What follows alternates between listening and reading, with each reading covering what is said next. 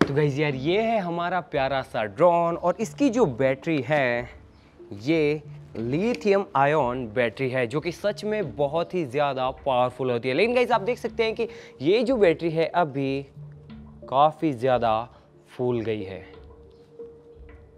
और ये कभी भी फट सकती है। तो गाइस अब आप सोचिए कि ऐसी किसी कंडीशन के अंदर गलती से अगर ये हमारे हाथ से गिर जाए या फिर ये पंक्चर हो जाए तो क्या होगा। तो चलो यार इसी चीज़ का पता लगाते हैं, इस बैटरी को पंक्चर करके देखते हैं और फिर देखते हैं कि क्या होता है। हमारे तो खून में ही टाइटेनियम है, आप ऐसा कुछ भी घर पे करने की कोशिश मत कीजिएगा। और गाइज इसे पंक्चर करने के लिए हम सिंपली इस कील और इस हथौड़े का इस्तेमाल करेंगे। लेकिन गाइज उससे पहले आप प्लीज़ यार ऐसा कुछ भी कहीं पे भी घर पे या फिर कहीं और करने की कोशिश बिल्कुल भी मत कीजिएगा, क्योंकि ऐसा करना काफ़ी खतरनाक हो सकता है और हम भी इसे सेफ्टी का पूरा ध्यान रखते हुए ही ट्राई करेंगे। और ये वीडियो सिर्फ आपकी नॉलेज के लिए। तो गाइज यार इसके लिए मेरे पास यहाँ पर एक छोटा सा कुछ है ग्लू टाइप का, जिसे मैं सिंपली इस बैटरी के ऊपर इस तरीके से लगा देता हूँ और इस कील को इसके ऊपर चिपका देता हूँ ताकि इसके ऊपर हथौड़ा मारने में मुझे ज़्यादा दिक्कत ना हो। लेकिन उससे पहले सेफ्टी फर्स्ट।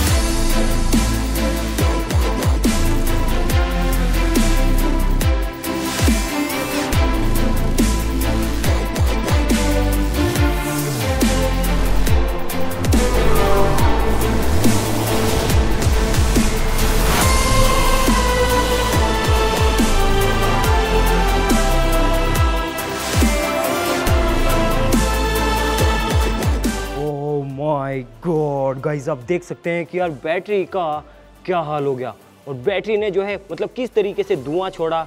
अरे ये कौन सी कमाल की बात है, देखो। और जो बैटरी के ऊपर का जो कवर होता है आप देख सकते हैं कि वो तो पूरा ही पिघल चुका है और इसमें से अभी भी स्मेल आ रही है और ये बहुत ही ज़्यादा गर्म है यार, अभी तक भी ये बहुत ज़्यादा गर्म है।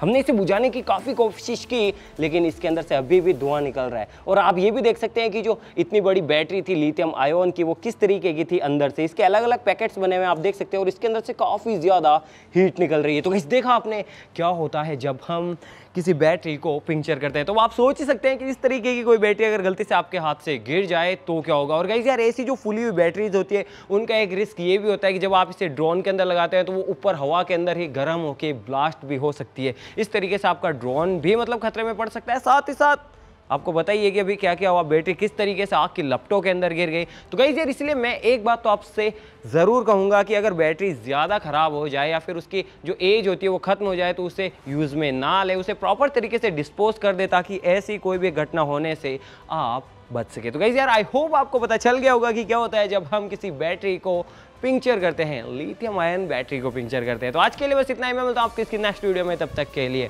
जय हिंद, जय भारत। बाकी यार इसके अंदर डर तो मुझे भी लगा था।